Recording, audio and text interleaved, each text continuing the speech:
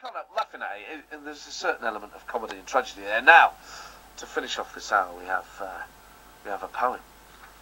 We have a poem from Ian Black. We haven't read out for a while, so I shall settle myself. Give me a second. Here we go. A bit of culture this morning. Here we go. Resurrection. This is from Ian Black.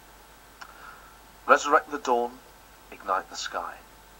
Signal to the feathered choir standing by. Infuse the air with jubilant song. Unfurl the summer fields, layers thereupon. Abolish the night, it won't be missed. Call out to the winter winds, they've been dismissed. Unfreeze the streams, let the rivers flow. Bring the world to colour, let the flowers grow.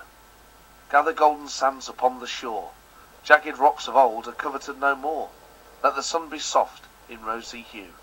Tell it to the world, my heart belongs to you. Ian, that's lovely. It reminds me of walking home in the morning on a summer's day.